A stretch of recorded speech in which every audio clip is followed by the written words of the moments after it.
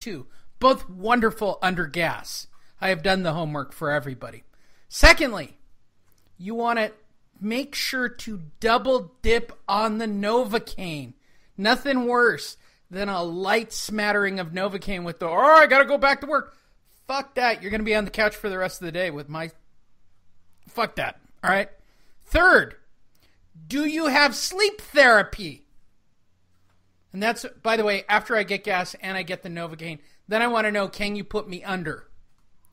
Followed by fourth, can you fill my prescription of Percocet now? And can I get a couple before we start? Push that down, pull out your little flask. Oh, by the way, did I say to bring a flask? You want a quick shot of Fireball before you get the process started. That's how I do it. What have you done? I don't know what I did. I don't know what they did to me. They put fillings in. Is that a thing? That's a thing. All right. So the first They used to put lead in. They don't do that I think that's what I have. I have silver. You do not have lead. What do I have? I have silver something in there. Yeah, I know. They do This white. is happening. They actually do white shit now. Like your kids. It's got to be 1992, 1993, Lee. That's the last time I ever had work done on my mouth. I've been to the dentist. I just don't get shit done. I don't know. I don't really have anything wrong. That my molars, they grew in perfect. Not even trying to brag. People, they're just like, we don't have to do anything to those. Those are fine. Yeah, so I'm good. But I had work done back then, right? So they fucking shoot my mouth up, Lee. And I chewed off my tongue or my lip or some shit right at home. And they still had more work to do. And I told the dentist, I was like, look, I couldn't eat dinner last night. My lips all swollen. What are you guys doing? I said, how much does this stuff hurt? And he goes, well, I don't know how much pain it is. It's pain, and this numbs you so that, it takes the pain away. We don't really can't tell you a degree. Right. I said, well, can we start? And then if it hurts, I'll do the shot. And he goes, yes, we can do that. Man, they did 2 fillings that day. I had dinner. I'm telling you people, that is a fucking overrated procedure when they numb your mouth out. Just man up. What are you doing? It's legal drugs. You're such an asshole. I chewed off my lip, bro. Oh, my dude. For one tooth, man. Ruined my whole freaking, the way I looked at school and shit. What happened to you? I had my tooth worked on. Why is your lip fucking swollen? I couldn't feel it. It just kept biting the thing. Assholes. All right, so here's the final results from Brian Campbell of CBS Sports, who I actually like a great deal, at B. Campbell CBS. His final recap on a night which wasn't necessarily at his best against an exceptional opponent. Unified heavyweight champion Anthony Joshua made sure to save the best for last. Here's the first thing I can tell you I like about Brian Campbell. He fucking read his article out loud. Joshua, who now moves to 22-0 with 21 KOs, the sport's biggest star globally, broke open a surprisingly close fight against mandatory challenger Alexander Povetkin with a thrilling assault of power, punches to force a 7th-round TKO at London's Wembley Stadium. Fighting in his hometown in front of 85,000 rabid fans, Joshua remained poised after being buckled in the opening rounds and overcame a bloody nose to showcase his continued improvement after winning his first world title 2 years ago in just his 16th pro fight. A few years ago, maybe I wouldn't have won that fight, but credit to my team for making my life easier, Joshua said. It's about developing. I'm in it to win it, and I'm in it to learn. But enough talking about my development. It's April 13th that I'm interested in here. The tougher the challenge, the harder the performance, the more you learn. This is Chapter 2. We're in a different level now. I'm here to fight on my feet again. The 28-year-old Joshua, who defended his WBA, WBO, IBF, has already has Wembley Stadium booked for April the 13th. Although he mentioned amateur rival Dillian White, whom he knocked out professionally in 2015. Now, and let me tell you something, Lee, real fast. Yeah. Anthony Joshua put out a poll. Wilder, Fury, White, who do you want next? Over 313,000 people responded.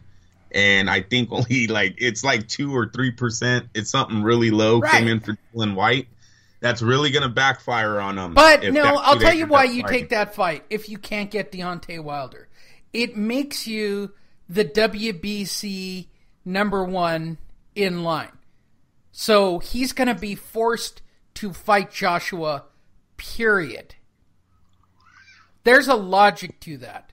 There's an immense amount of logic to that. The winner of that fight, boxing is not going to do it again. They're not going to let these two, the winner of Wilder Fury, unless that's a controversial fight that they got to bring back for whatever reason. I do see Joshua and them meeting at the end of 2019 would it be? Won't be in April. Of course it won't. It won't be in April. They're going to have one warm-up fight to promote the huge unification, but then that fight will get made.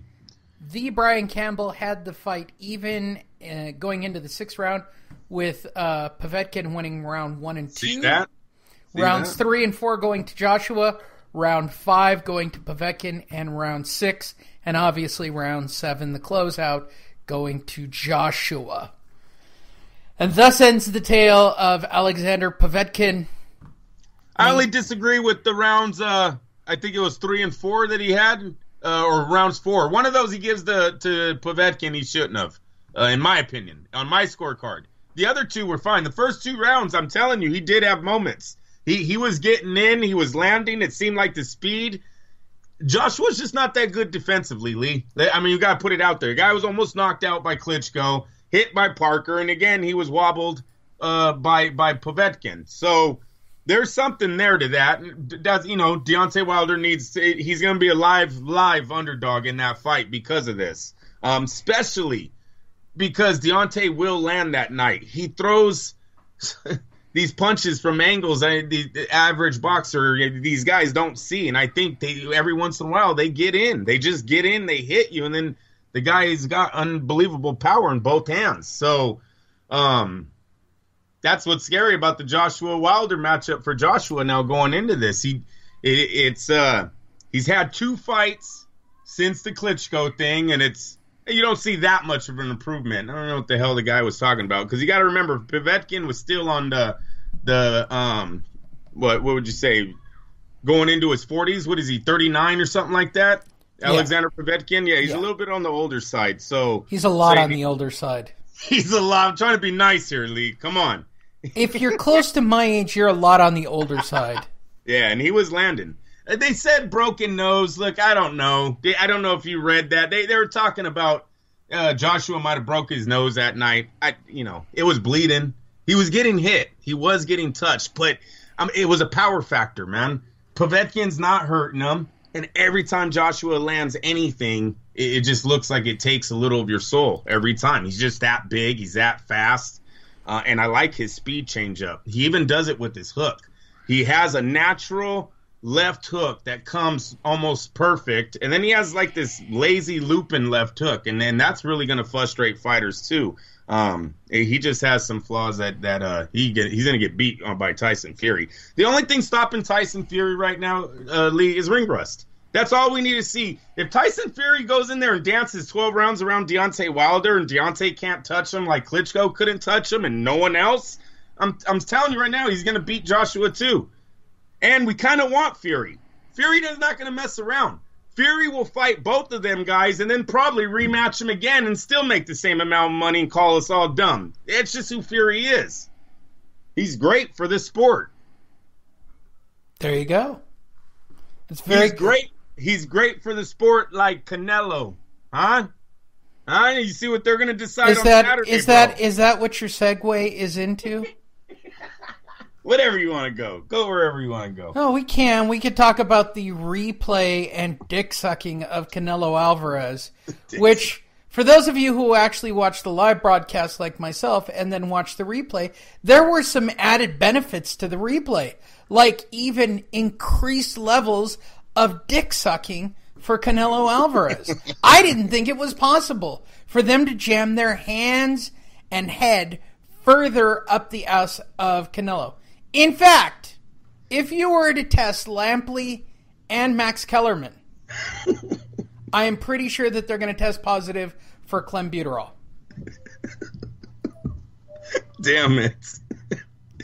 That's like little Kim size amounts, Lee. Remember they pumped like ounces out of that girl. Poor thing. It took a lot to get to the top. See? I'm able to make you laugh on even a stressful week. Yes, sir. Did you watch the replay on HBO of the shit show? Of course I did. And they still as I like to call it, the ass fucking of Triple G. No, it's not an ass fucking. It was close. Canelo changed his style. He was the aggressor. He was the ring general. Suck my dick. What happened after round 6 when he lost all the rest of the rounds? Jesus. So what you want me to believe is that he didn't win any of the first 5, and then after round 6, whenever he woke up, for whatever fucking reason, right? Whatever possessed him in round 6 to actually make him start fighting, Triple G is a man possessed. And fights like it in the second half of that fight. Yeah. No, I totally agree. Like I said, I still don't have the Canelo winning the 12th and 9th round. I think that's where I'll give it a draw. I'll be nice. I'll give it a draw. And that's what they were avoiding. If you look at those two judges, right? Because Triple G no longer wants to fight on HBO. Therefore, Canelo Alvarez. I love Oscar De La Hoya's open letter. Wait, hear me out on this. If you guys look at the scorecards, if those men give the 12th round to Triple G, we have another draw. 115, 113. Take 1 point away, put it on the other card. It's a draw. 114, 114 all over again, correct? Yeah. That's what they avoided, man. I know for a fact. They're like, uh-oh, shit. I have it a draw again. Oh, fuck, I have it a draw. And they're like, nah, man, not this time. Not this time. It goes to the guy who makes more. I'm telling you, I don't know. It's just, Lee, that 12th round is really hard to say Canelo won it and he's the challenger. He gets fired on as soon as the round starts. All right, tell me about my new impersonation. I'm going to try an Oscar De La Hoya. Hi, Andrew. This is Oscar De La Hoya. And I would like to read my letter to all the fight fans. Nice. How am I doing? Good letter. No, you're doing fine. It'll come out naturally as you go. Really? I don't think so. Take a little bit of the He's really nasally, Latin, and he really sounds like a little like a Latin transsexual. That's exactly right. But he also doesn't breathe through his nose. Like his nose is fucked up. Like, hi, this is Oscar De La Hoya. I like the Cholo Oscar. One day we gotta get the Cholo. Yeah, like, hey, what's up, eh? Hey, what's up? I didn't lose that fucking round, eh? When he's walking out in Trinidad, he totally goes East LA. That's so funny. Oscar is a Cholo. Hey, if you watch, we're going tagging later down in Boyle Heights. He's like, what the fuck? Yeah, I didn't lose that round. I was like, yes, there's the Oscar. I knew it. I knew it was somewhere in there. Dear fight fans, from Oscar De La Hoya. Dear fight fans, if you've not heard this letter, if you've not seen this letter, it has been reposted on our site. But I am happy to read it here because we haven't talked about it. Dear fight fans, on this past Saturday night, September the 15th, fans were set to be treated to what sports should be all about.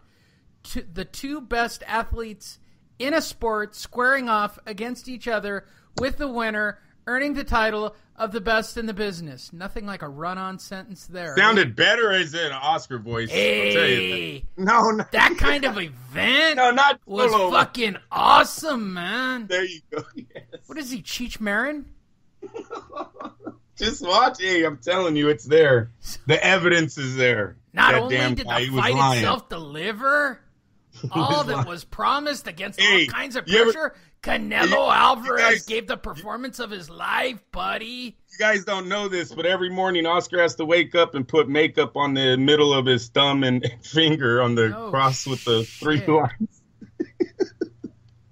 Unfairly criticizing for not fighting Mexican enough in the first fight, he kept Gennady Golovkin on his heels all night, taking the action to the boogeyman of boxing, walking him down and controlling the pace. Now, I will agree that was a very logical change to a very aggressive fighter. We were talking about this in the gym the other day.